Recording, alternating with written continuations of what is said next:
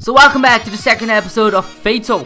And yes, I know this episode had to be up a couple of days ago, but every time I try to go into a game, either this happened, the screen stays blank, and yes, I am actually recording right now. The screen stays actually blank when I go into a game and nothing happens. Or when I do find my opponent, it gives me a little awaiting time to see his team, and then I simply get kicked out of Ultimate Team, get disconnected off the servers, and have to go and be looking for another game.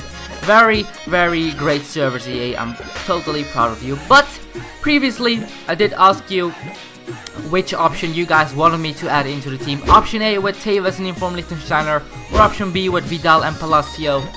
And yeah, let's be quite honest, option A dominated option B. So with a little snap to the fingers, we do add Inform Liechtensteiner and Tevez into our squad. I am really happy to have Tevez in my squad because not only he's a really good player, I also found a really interesting video of Tevez. Let me just stop talking and have a look yourself.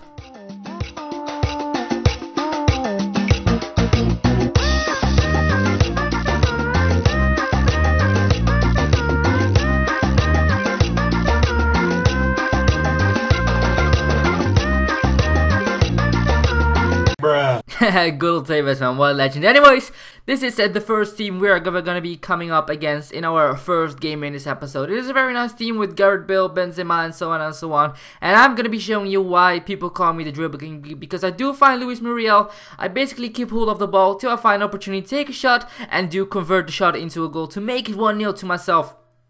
And we're gonna be going on with scoring because we are gonna be finding Luis Muriel again, who's gonna make a very nice dribble yet again. The guy is a really awesome silver player, to be fair. I'm not sure if I'm gonna be upgrading him really soon, but yeah, he does convert the shot into another goal to make it 2-0, and we do find Luis Muriel yet again here to make an amazing dribble. I see Pogba in the middle. I gave him a pass, and the ball goes in to make it 3-0, and I was like, hey, why can I not celebrate? So looking back into the replay, and flip. There he is, Sergio Busquets. Apparently he did score an own goal. He hit the ball into his own net to make it 3-0 to me, and that is exactly how this game will be ending as well. A 3-0 victory. It wasn't very convincing, to be fair. This guy was a really good player, but I was defending quite well, and he didn't convert any shots into goals. But yeah, I am really happy with the result because we have 105k in the bank already, and let's jump into game number 2 straight away. So our second opponent is a full 1-2-1-2 Serie A team, very similar to mine, but he has the one and only Doumbia in there, the most overpowered striker in the game. But we will be getting a really early chance because we do have Tevez. And he sees Coman making the run, so he gives the pass, Coman takes the shot, and boom, it is 1-0 already. In the 3rd minute, a very nice early lead. Then we will be extending the lead to 2-0 because Muriel does find Pogba. Pogba finds Muriel yet again with a through pass, and Muriel does convert the shot into a goal to make it 2-0.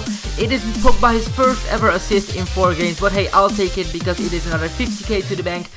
Surprisingly enough, after we do find my center defensive mid coming 1-on-1 with the goalkeeper who has 60 pace. But yeah, he does convert his shot to make it 3-0. And last but not least, we do find Luis Muriel very, very, very early into the game, to be fair, to make it 4-0. And then my opponent pretty much decides to rage quit. So we do have a 4-0 victory with 2 assists from Paul Pogba, which is 100k. Rage quit at 50k, which means we will be ending this episode with with 395,000 coins, which means we will be having lots of coins to upgrade, but as I said before, there's not really that much of a choice.